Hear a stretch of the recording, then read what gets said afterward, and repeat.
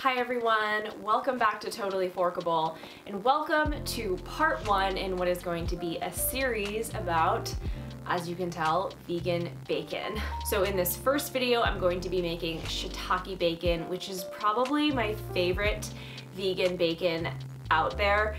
And it's also, incidentally, the easiest one to make, in my opinion. It's soy-free, it's nut-free, it's, what else is it? Gluten-free. So first and foremost, before you turn this video off or say, this one's not for me, if you are a mushroom hater, I will share with you that I am also a mushroom hater. Like, it's, I would say, like one of my personality traits that I hate mushrooms, and it's a big source of conflict with a lot of people because they don't understand how a vegan could hate mushrooms. Well, guess what? I hate them. They're slimy, they're gross, and that's why it is so shocking that I would like this recipe as much as I do, because I never imagined myself liking mushrooms in any form, but this recipe completely transforms raw shiitake mushrooms into crispy, sizzly, salty, savory bacon. So I will be the first to admit that I used to be a huge bacon lover. I remember coming home from school sometimes and just making myself like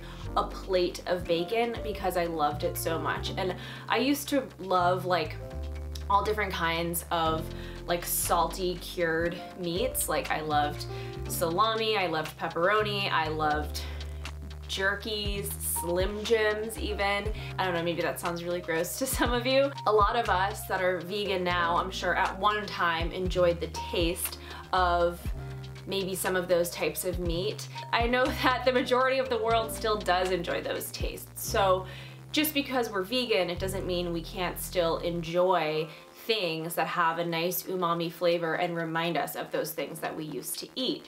And with bacon, for example, I don't really think it's the fact that it's made from pig flesh that makes it taste good. I think it's the fact that it's oily and it's salty and it's got that umami flavor. And you can capture those elements and make it taste just as good using plant-based alternatives. But I feel that since I was a bacon lover at one point, it gives me authority to claim that this shiitake bacon tastes so shockingly like bacon that I really don't think you'll miss it at all.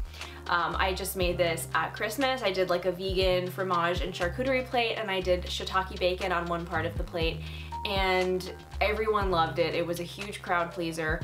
My cousins, who are probably the biggest meat eaters that I've ever met, tried it and they liked it, which was kind of shocking to me, but also not really, because that's how good it is, that it will impress even the biggest meat eaters out there. Halfway through, you'll see I do a little surprise twist that I think just kicks it up to a whole other level of deliciousness, but you'll have to watch to see what that is. And another thing that's great about the shiitake bacon is it's really versatile. So I usually make it just as like a breakfast bacon when we make like a tofu scramble or something like that. The way Chef Chloe made it when she did her Today Show recipe was she sprinkled it on top of a cauliflower mac and cheese, and that was really good. You could use it as like bacon bits in baked potatoes, sprinkle it on top of a roasted Brussels sprout. I mean, there are so many ways that you can use this, and honestly, if you're like me, you will probably just end up eating it right after you make it, because I don't know, I've never had it stay around for long enough to use it in a different recipe. So I want to get into the video now. Hope you guys enjoy it. This is my first video using my overhead filming rig that took me so long to figure out, and so I'm really excited to do a lot more videos with that perspective. So let me know if you guys like it, and let's get into the video, because I don't want you guys to have to wait any longer to learn about this amazing recipe. Let's get rolling. So here I have my bag of shiitake mushrooms. These are organic shiitakes, and I bought them in bulk at Whole Foods. Whole Foods always has the best organic shiitakes in my opinion.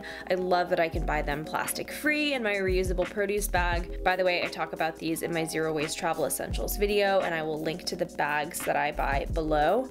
I find the Whole Foods shiitakes are just always so big and beautiful and tasty.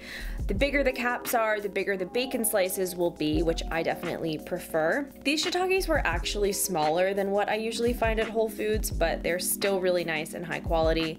You should be able to find shiitakes pretty easily in your grocery store. Usually they come in a little plastic box, or sometimes there will be a bulk option.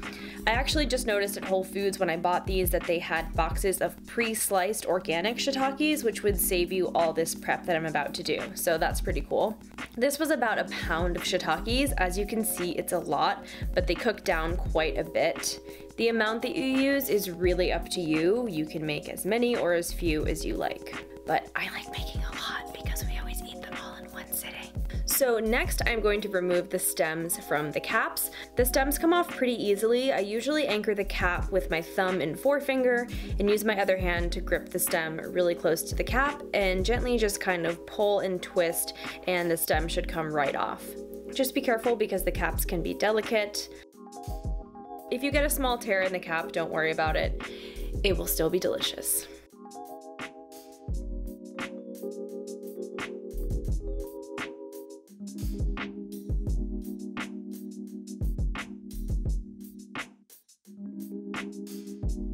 So as you can see, I've put all my caps in a strainer and we are just going to give them a good rinse.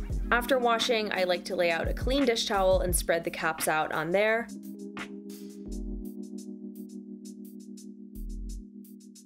And then I layer another dish towel on top and press down gently to dry off the caps as much as possible. You can obviously use paper towels here, but I try to keep my paper towel use to a minimum, and dish towels work great for this. You can also do this a few hours or even a day or two before you're planning on making the bacon so that the caps can really dry out, but I don't have time for that right now. Once the shiitake caps are dry, we're going to start slicing them. Make your slices about a ½ inch thick. Like I already said, they are going to cook down a lot, so the size you see is much bigger than what the final size will be. Some caps are much thicker than others, so here you can really see the size difference. So just be aware of that when you're slicing. If it's a thicker cap, make the slices a little thinner because you want all the strips to be as close to the same size as possible so that they cook evenly, if that makes sense. So just basically use your best judgment on that.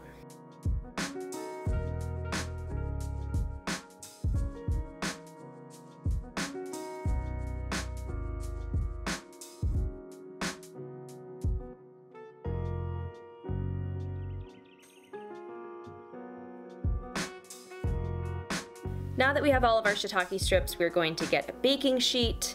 So I have a baking sheet here with a silicone baking mat on top.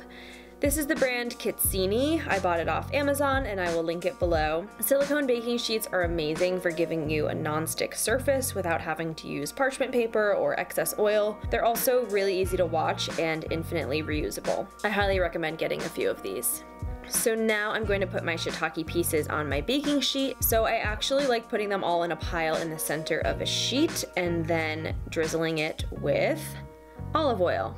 I've never actually measured the amount of oil, but I would say it's probably about a tablespoon. I've made this recipe with and without oil, and I recommend making it with oil. Bacon is really greasy, so while it still tastes good without oil, it just doesn't have the same effect and doesn't get as much of the crispiness as we like. So now I am mixing with my hands to spread the oil evenly. You can also use tongs for this, but the pieces are pretty fragile right now, so I like to use my hands because it's a bit more gentle. And I am adding a tiny bit more oil. You'll kind of get a feel for how much oil to use the more you make this. Now I'm going to spread the strips out evenly, and I am trying to avoid overlap as much as possible, again, so that they will cook evenly.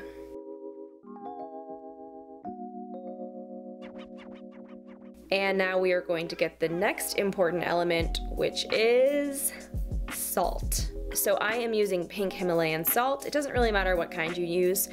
Just make sure it's ground, obviously. I've never made this recipe without salt, but I have undersalted it before, and I promise you that the salt is very, very important. It really brings out the umami flavor, and again, real bacon is not only greasy, it's also very salty, so do not do yourself or your taste buds a disservice by undersalting it. Now, if you're afraid of putting too much salt, I totally understand that, and I would recommend to go easy on the salt here, and then you can always add more salt at the very end. And now these guys are ready to go in the oven. Normally you would leave it in for about 20 to 30 minutes or until the bacon has a nice medium brown color and is crispy.